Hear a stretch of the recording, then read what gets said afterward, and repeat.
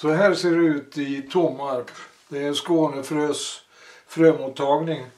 Här finns sedan många år tillbaka också framtagning av pellets för fjärrvärmenäten i Tommarp på Hammenhög. Och här i Hammenhög så har Skånefrö nu pyrolysanläggningar för tillverkning av biokol från värmepelletserna i Tommarp. Att öka upptagningen av koldioxid till jorden i form av biokol.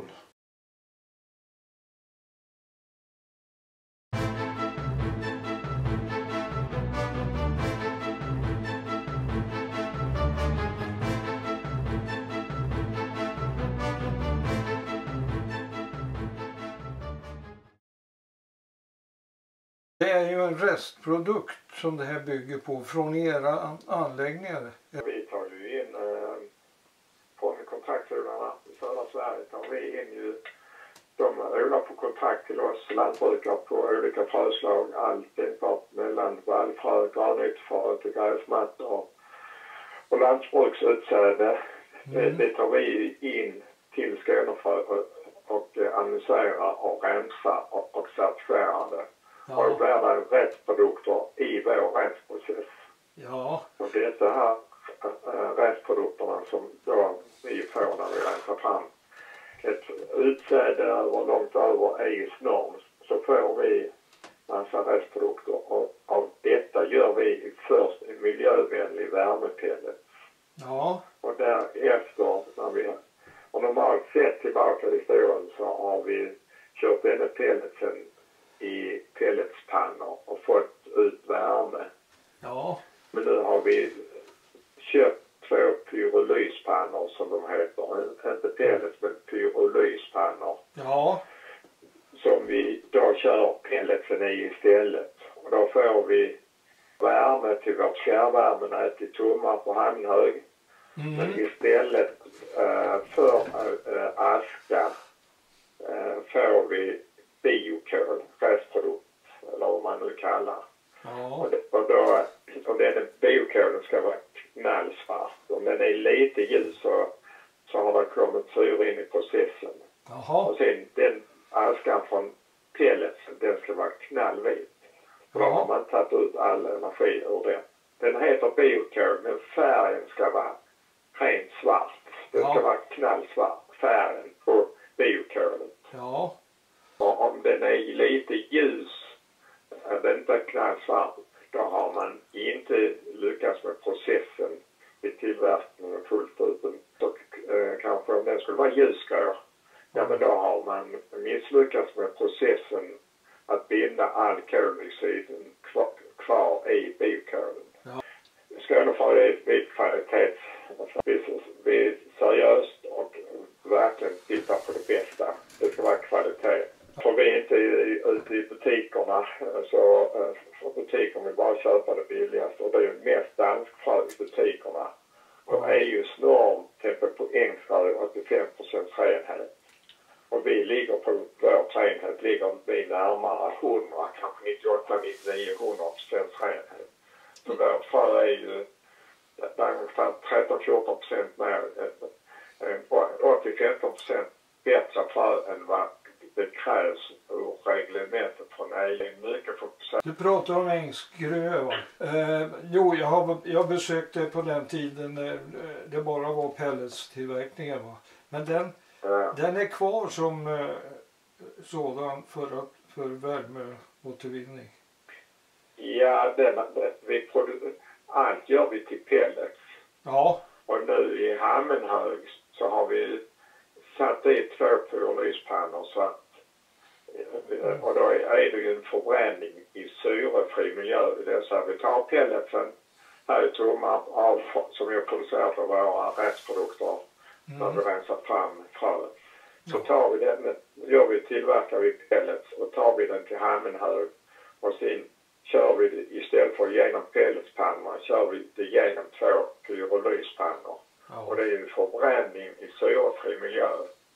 Så det kan inte bildas koldioxid utan det blir en förkolning och sen då istället för aska får man då biokol. Ja.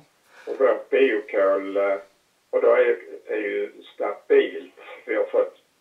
Vi jättefokuserade. Vi ska ha kvalitet, så vi har följt den European Biochar Certification. Det är väl ingen som har certifierat det systemet i Sverige. Då kan man undra, vad säljer man? När man säljer biokol, vad är det för värde? Och vi har gjort jättemånga analyser och uppgraderat inställningen av pyrolyspannorna så att varför vi ska få ut det bästa kvaliteten och bästa för användaren. Ja. Ni har alltså certifierat som någon för er framställning? Ja, vårt biokol håller bara de kraven som finns där. Ja. Men vi har det är precis, vi väntar på, vi har inte fått på närskrivet, men vi har skickat ner allting. Så det är väl en tidsfråga när vi får så att säga, vi uppfyller liksom alla kraven på. Marknaden, är det professionella marknaden som ni vänder er med biokolet till? Eller är det konsument? Det är medlet. Detta blir ju växterna tar upp koldioxid. Och den koldioxiden är kvar i våra restprodukter när vi rensar i form. Vid fotosyntesen så tar växten upp koldioxid och avger syre. Så koldioxiden är kvar i form av kol i växten, och det är det något som är våra restprodukter när vi rensar. Sen gör vi pellets, och är koldioxiden kvar i vår pellets i form av kol. Och när vi kör en pelletspanna så kommer det syretid och bildas lika mycket koldioxid. Men i pyrolyspannorna kan det inte komma till syre. Så det kan inte bildas koldioxid, utan koldioxid är kvar i biokolet. Och sen går man ner det i marken som jordförbättringsmedel, då är den även en kolsänka, en stabil kolsänka.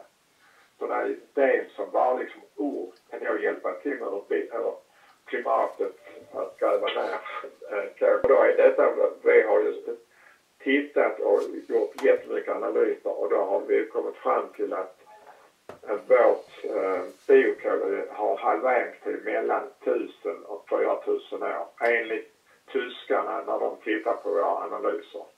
Så det är en riktigt stabil kolsänka. Och plus att den är då ett jordförbättringsmedel. Och plus att det kommer från restprodukter.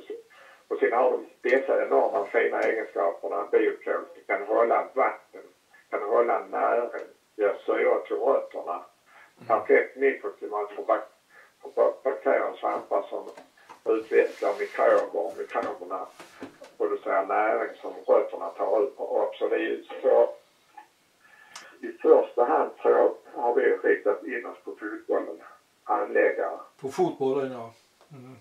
Och anläggare. Ja. Där är och trädplantering och sådana bitar. Ja. Det har gjorts. Vi gjorde vårt första försök 2009 och sen riktigt stora 2010. Sen har vi gjort försök, och när vi började var det ingen som visste vad biokol var. Nej. Vi sökte bidrag, men det var någon, det var biokol, det kan vi inte stödja. Men idag så har det exploderat. Ja, visst. Så där görs ju mycket försök på alnapp, trädplanteringar, och Stockholm har gjort jättemycket, Stockholms stad. Ja. Till trädplanteringar. Så det blir ju först och främst till professionella marknaden. Till anläggare som anlägger träd och fotbollsplaner. Och för vår del har vi ju det som målsättning att fotboll ska spelas. Samtliga allsvenska matcher ska spelas på naturgräs 2020. Ja. Har jag sett. Men det blir inte riktigt så. Nej, det tar tid. Men alltså, det här är ju fascinerande att det binder och det håller vatten, det binder näring. Så man behöver alltså inte extra näring på en fotbollsplan. Kan det vara så? Då i början, man får ge lite mer näring i början. Ja. Men sen totalt över åren så kan man minska både bevattning och näringstillförsel. Men i starten så behöver man ge, för den suger till sig lite näring i starten. Ja. Men det är ju det som är det bra, mineralisering och urlakning och så vidare och näring. Minskar på grund av man har biokol. Det fångar det, och då där det är tillgängligt för rötterna och växten. Ja. Jag har själv en gräsmatta där hemma. Där stoppar jag i ungefär 3 kilo biokol per kvadratmeter och sen fräste jag ner men då en 10-15 centimeter så det blir uppblandat med biokol. Ja. Och sen sådde jag gräset där så man blandar perfekt. Den har så extremt stor yta biokol. Det är därför den kan binda vatten och näring. Och det syre till rötterna. Men sen har den perfekt mikroklimat. Ja. Mikroklimat för bakterier och svampar. Som är ju så viktigt för rötterna. För då bildas det mikrober som då tillverkar näring som rötter. Ja, timsten. Den tar bara upp vatten och det tar biokolen också. Plus så mycket annat mer. Ja. Och sen zeolit kan väl ta vatten och näring. Ja, men det kan biokol också, men sen kan den tillföra syre till rötterna. Det kan perfekt mikroklimat för bakterier och svampar. Och det kan binda kationväxlingskapacitet och positiv. Biokol finns där som ett kylskåp. Fyller på kylskåpet när det regnar. Jaha. Ja, det är fantastiskt. Jag brukar säga att biokolet är som ett kylskåp. Den fångar upp mineralisering. Den fyller kylskåpet med näring. Och den fyller på med vatten. Och så när rötterna är hungriga då knackar de på kylskåpsdörren, går in och äter för mätta på vatten, näring och får lite syre. Stänger de kylskåpsdörren. Hela kylskåpet på igen och sen kan rötterna gå in. Och det är ju det enda, enligt 4 framträdande världsforskare och för klimatet, det enda säkra sättet att rädda klimatet och det vi gör för att tillverka biokol från restprodukter och gräva ner det där.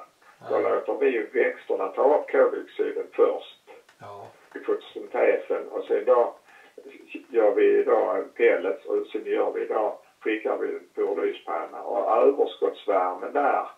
En del av värmen i pyrolysprocessen. Pyrolys är ju en förbränning i syrefri miljö. Så man skruvar pelletsen genom en ugn. Och då blir pelletsen uppvärmd och då bildas en pyrolysgas. Och den pyrolysgasen skickar man till en gasbrännare som man eldar upp. Och så bildas det värme då. Och en del av värmen går till att hålla processen igång, att man värmer upp pelletsen och överskottsvärmen skickar ut i fjärrvärmenätet i Hammenhög och då blir det ett värme.